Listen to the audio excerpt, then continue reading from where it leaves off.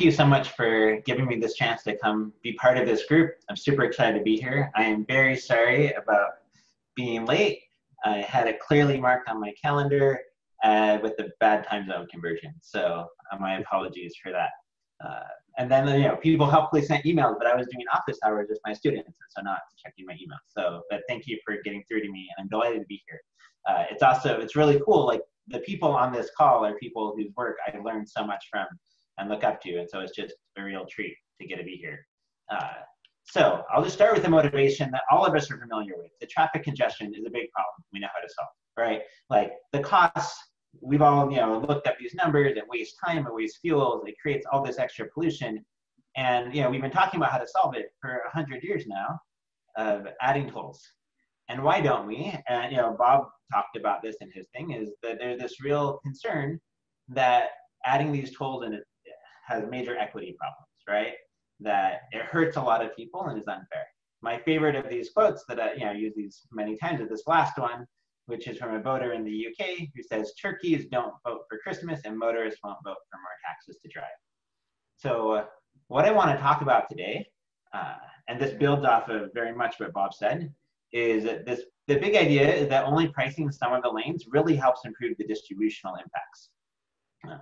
And there's a few reasons for that, but the key idea is that by leaving an option for people to take where they don't have to pay the toll, that significantly improves the benefit, because it means people get to choose for themselves what they want to do. And for someone with a really low value of time who'd rather just sit in traffic, we maintain that choice.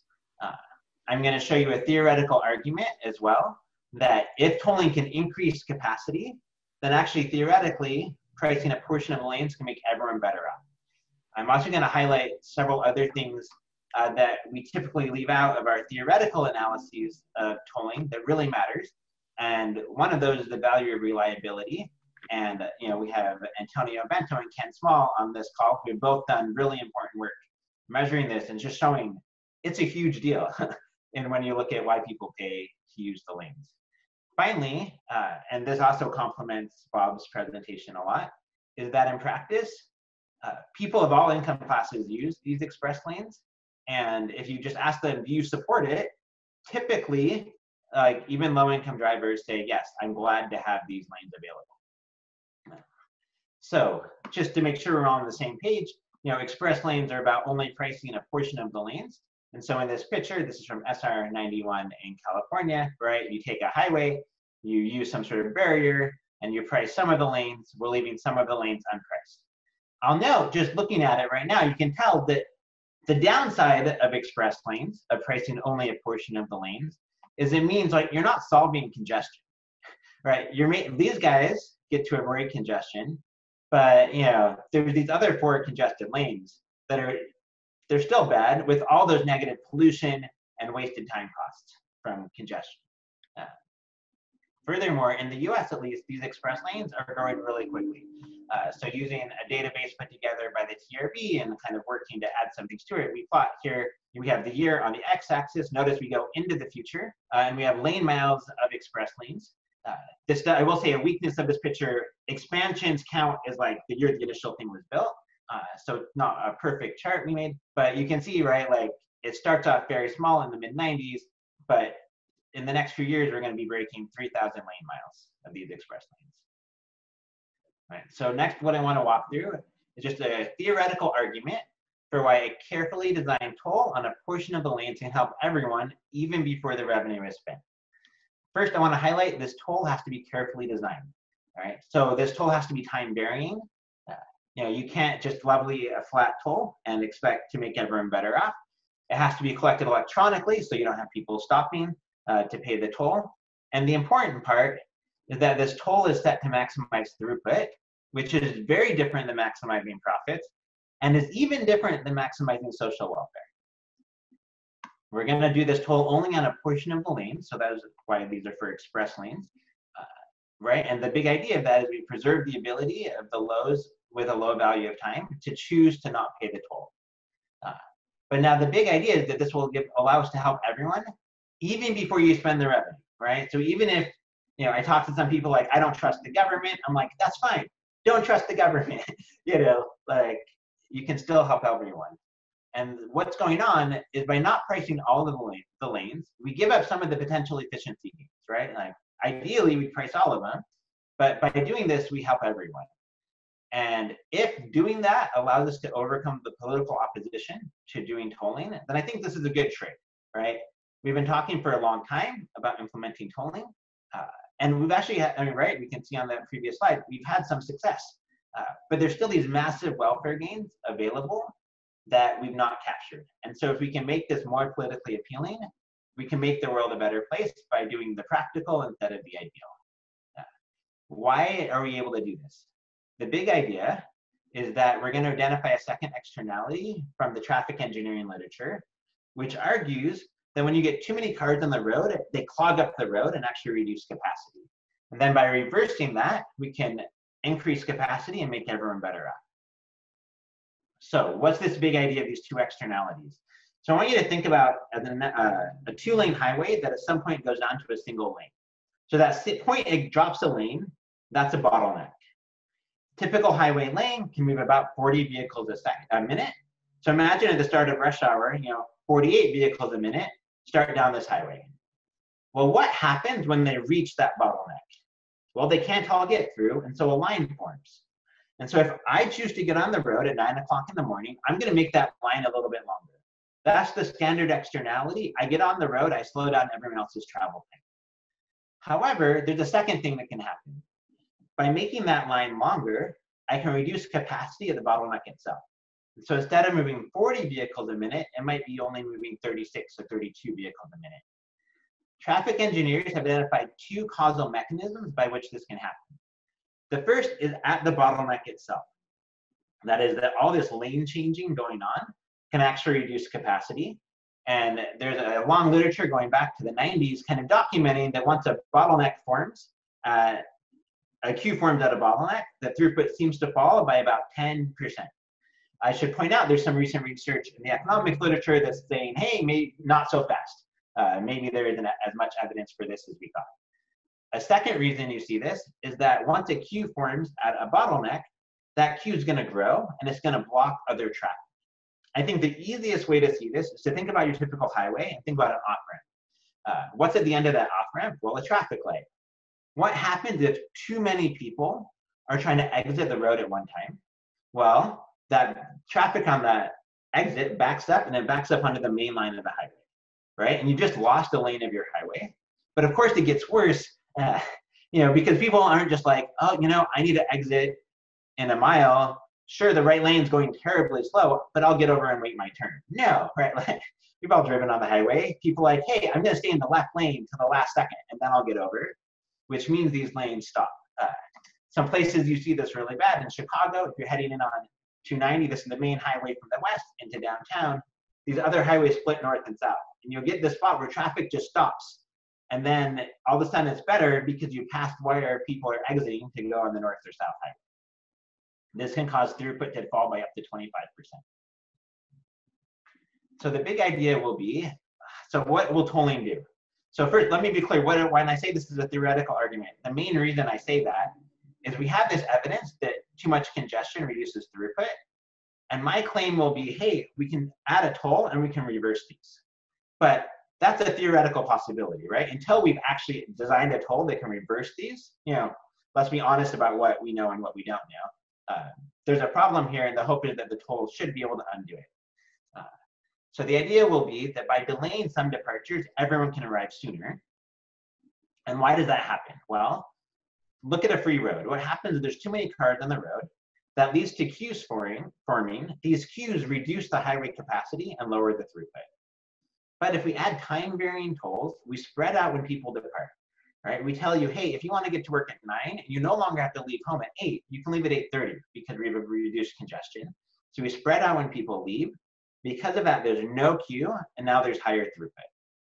So I want to walk you through kind of a more detailed example of how that's possible. And so here we're just going to kind of map out over the day how things work. So in this picture on the x-axis, we have time of day. On the y-axis, we have the departure rate. And let's just go back to our example where a lane can move 40 vehicles a minute. When the road is free, what's going to happen? Well, let's say 48 people a minute leave at the start of rush hour. And then and during this time, notice, right, there's 8 more people leaving than can get through. Because there's more people leaving than can get through, a queue forms. Because the queue forms, throughput's gonna fall. Throughput falls. For the sake of the picture, let's call that 32. So now, right here, we have this vertical gap. We have a queue forming, travel time's getting longer and longer. We know at some point, right, travel times start falling. So there's a period of time when fewer people leave that can get through. And now we have a gap between how many people can get through and how many people are entering. So now the length of the queue is shrinking, and so travel times are falling. So what do we have? At the start of the day, travel times are really short. They peak at 8:30, and then they keep falling until 9:20. Notice, all right, like this comes from a simple model, but just so that, like, notice how this could be an equilibrium when everyone's identical. You say some guy leaves really early, that's painful. You don't like getting to work early, but you had no travel time. So you have a bad thing, getting to work really early, and a good thing, low travel times. And you're indifferent between that combination and leaving at 8:30 when you get to work right on time, a good thing, but really high travel times. So travel times are evolving over the day so that people are willing to travel at 7 o'clock or 8:30 or 9:20. What happens when we add a toll? We're going to use a time-varying toll in order to affect the rate at which drivers depart. So we're going to charge a toll that encourages drivers, instead of having 48 per minute leaving, only 40 leave. Right? So now we have exactly as many, and so this decreases departures at the start, increases departures at the end. And now we have cars showing up at exactly the rate the highway can handle. Why does this help? Well, now we avoid a queue forming. Because we avoid a queue forming, we've increased throughput. And this means holding constant the number of travelers, rush hour itself can be shorter, right? So instead of the first guy leaving at 7 o'clock, the first driver doesn't leave till 7:25. Likewise, at the end, it can shift in a little bit. Now you say, well, of course, Jonathan, we know more people will travel. All right, sure, as long as like you don't have perfectly elastic demand for travel, which we can talk about. It's not going to go back to where it was. And this gives you the first look at the distributional impacts of tolling in a world where everyone's the same, and but tolling can increase throughput. And what you do is you notice, look, the first guy used to leave at 7 o'clock. He paid no toll because the road was free. And he had no extra travel time due to congestion because he was the first guy on the road. All right, what's his situation now? Now he leaves at 7:25. He still faces no congestion. Because he's the very first driver on the road, the optimal toll is actually 0. But now he reduces how early he was by 25 minutes. So this driver is better off. Now, if everyone's the same, then if one driver is better off, everyone must be better off. And so we've made everyone better off in a world where everyone's the same. Now, of course, not everyone's the same, right? That's the whole reason this is a big problem, is that drivers are different. So what happens when we price the entire road? Well, the good news is we increase speed and throughput. The bad news is that we change the currency used to allocate really desirable arrival times from time to money. That is, if someone wants to get to work right during the peak of rush hour, when the roads are free, they pay by sitting in traffic. When the roads are tolled, they pay by paying a toll. But not everyone values that trade-off the same. And this is going to hurt some drivers and help others. So how does pricing only a portion of the lanes help? Well, I have an academic paper that does it in like all of its glory. So I'm just going to give you the intuition now, which is when you have a road where both lanes are free. All right, they're both free. So in general, they're going to be congested. Because they're congested and have queues, throughput's low. Because they have long queues, they have long travel times. And these two lanes are the same, so they carry each half the traffic. What happens when you price one of the lanes? Well, you add a time-varying toll in this lane. Because you've added this time-varying toll, the average queue is 0, right? We have this perfectly designed toll that gets the queue exactly to 0. This can increase throughput. This lowers travel time in the price lane. And because we've increased throughput, because we've added this toll, it means the tolled lane carries more than its fair share of traffic. How does that apply to the free lane? Well, what we've done is we've reduced the number of cars in the free lane. And for all the standard reasons, that means traffic's better in the free lane. So you look at someone in the toll lane, you look at someone in the free lane, they're better off because they have lower travel times than they did before. Look at someone in the toll lane. Well, they could have stayed in the free lane but chose not to. They must be better off. I want to say, like, this simple model ignores what I've showed you, ignores some reasons this might still fail. But the logic holds, and then I end up showing kind of, I look at data from SR91 and say, what are drivers' preferences really like? Is this actually possible given what I estimate for drivers' preferences? And what I find is if we let drivers differ on 2 dimensions, 3 dimensions, but I'm only going to focus. In the model, they differ in inflexibility, that is, high inflexibility that I really got to get to work right on time. Low inflexibility is like an academic who says, you know, I can show up early, it doesn't really matter.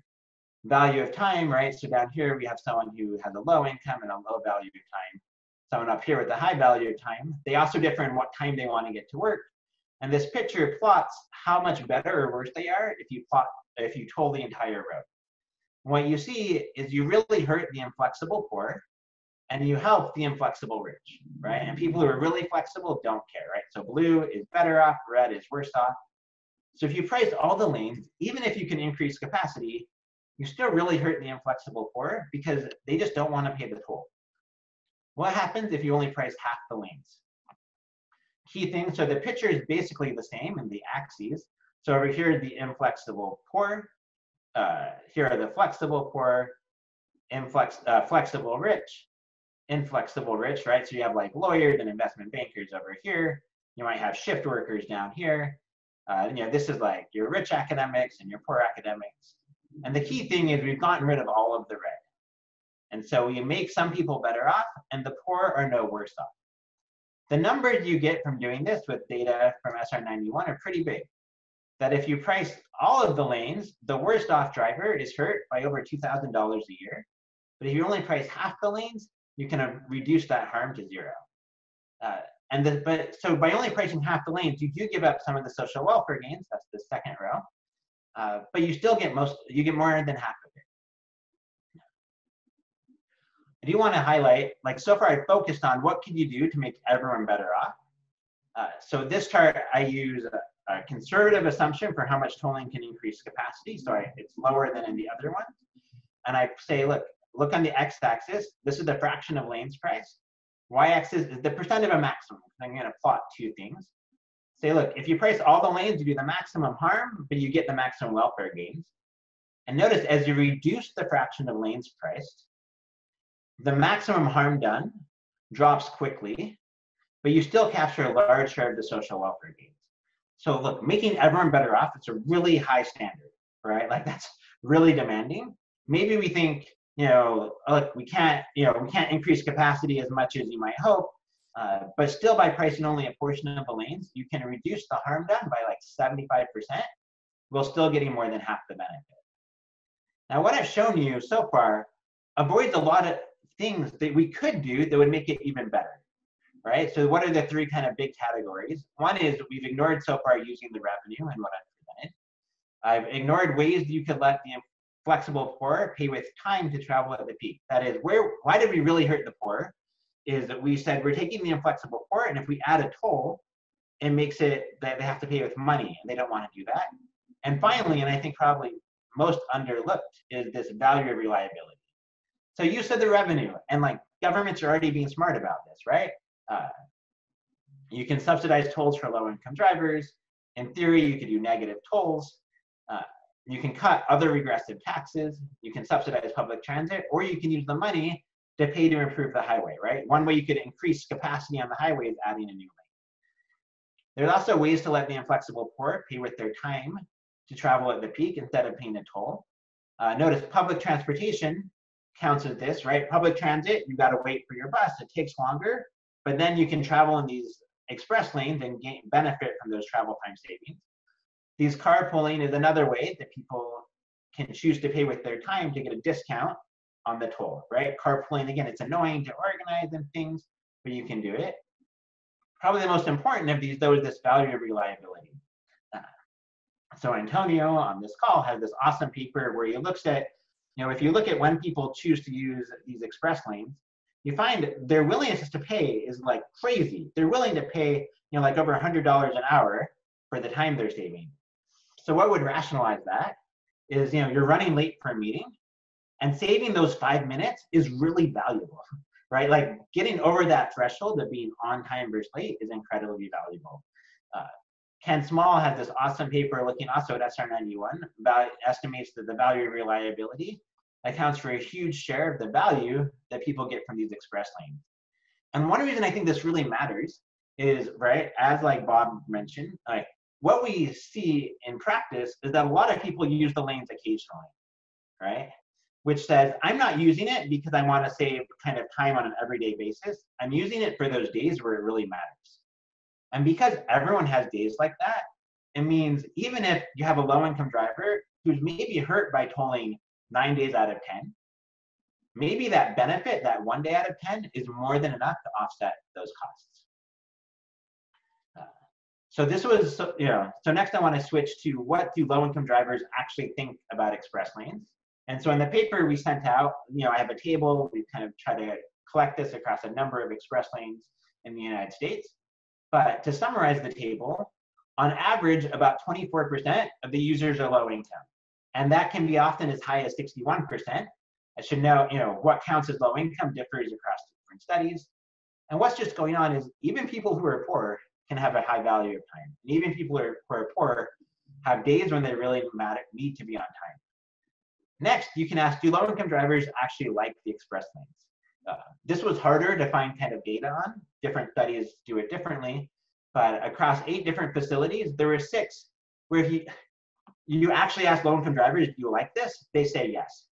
In some of these cases, you would even find that there'd be a survey question that says, to everyone, do you think express lanes are unfair to the poor? You might have a majority that says yes. But then you ask the poor, do you like this? And they also say yes. And I should be clear that this is based on how it's actually implemented, right? Which includes things like discounted tolls and subsidized transit and things like that.